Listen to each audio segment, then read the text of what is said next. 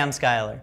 One of the cool things about the way Apple has set up the App Store and iTunes Store is that when you buy something, you're actually buying a license. So even if you delete it or lose it, you can download it again. And that's different than the way it used to be. A lot of us were really happy when it changed. So let's say you downloaded an application and you would like to download it again. Well, open up the App Store. And as long as you're signed in with your Apple ID, when you tap on Updates, you will see a couple different things.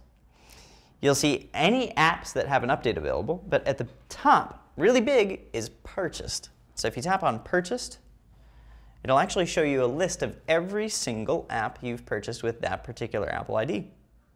And this is really handy, especially if you're a person like me who gets new devices probably more often than one should, or you're often messing up your settings and restoring them, any different reason for that. So here we go, it's loading up, and I'll see a list of my purchased items. If I tap this little cloud icon here, tells me what it is. I could tap that in order to see a preview of it.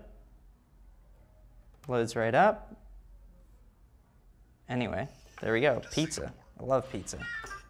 So I've decided that's what I want to watch, and I just tap this cloud icon here, and it starts to download. How sweet is that? Thanks for watching. I'm Skylar.